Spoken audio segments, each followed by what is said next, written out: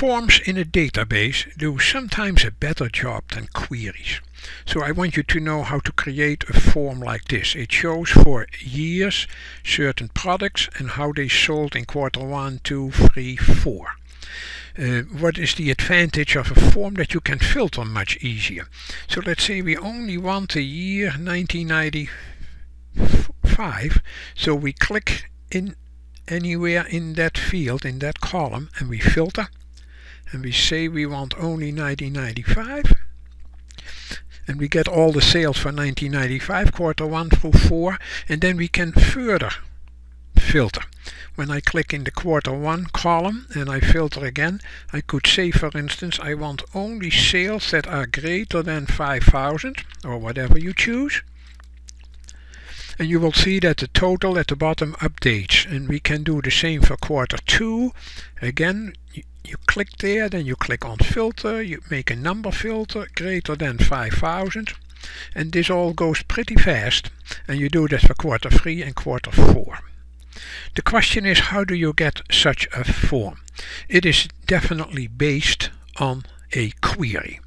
But the query is what they call a Crosstab query. So when I go to that query, you have to make sure that it has the correct calculations in there. Partly easy, sometimes not as easy as it looks. So I'm going to the design screen. These are my 3 tables. They are properly connected through their IDs, primary key, foreign key, primary key, foreign key. And the first field is a calculated field. I'm going to zoom in and blow the font up so you can see it better.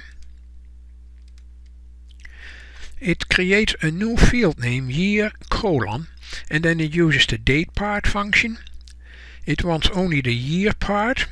You have to put that inside double quotes. If you want the month part, you type one single M inside of that, based on the field order date.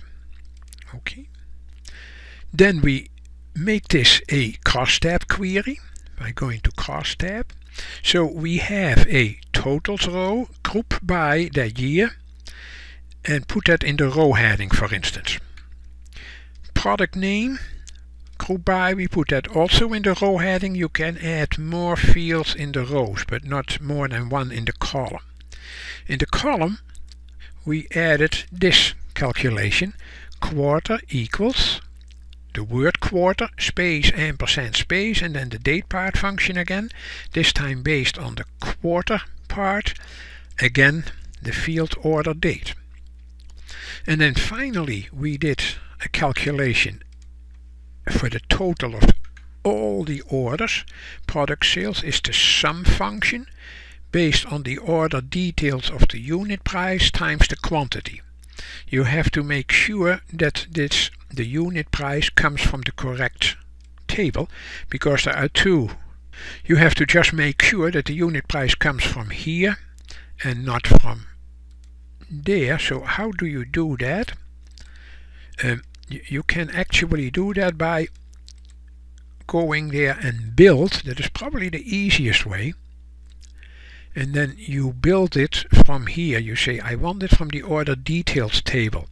So you can select your database, then the tables, and you want to make sure that it's the order details table, and then you double click on the unit price and it will put that in there with the complete and correct address. Once you have done that, you get this end result. Once that is done, you are going to make a form based on this one. Of course you can filter in here too, but it's more clumsy and you have to keep changing the design of your screen.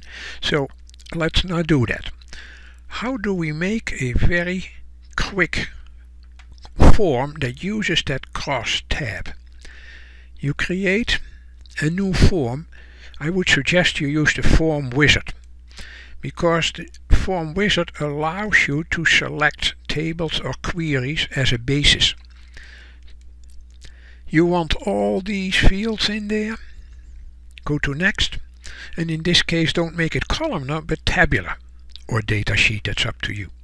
But I recommend tabular because then you can put total calculations at the bottom. In a datasheet you can, but they will not show. Give the thing a name and finish. And it will look like this. The only thing you have to do now, before we start filtering, is add calculators at the bottom. So we go to the design screen and we create a form footer. You just drag that borderline down and you insert from there, from the design tab, an A, B or a text box item. You click on it, you put it where you want it and click. And then you are going to put, instead of unbound, you are going to put a formula in there. I did that already, so I'm just going to show the end result. So this is the end result. And we go here, and then you will see that you put in there a very simple formula or equation equals the sum function based on the field quarter 1, sum quarter 2, sum quarter 3, sum quarter 4. And that gives you a beautiful end result. So now you can just filter as much as you want.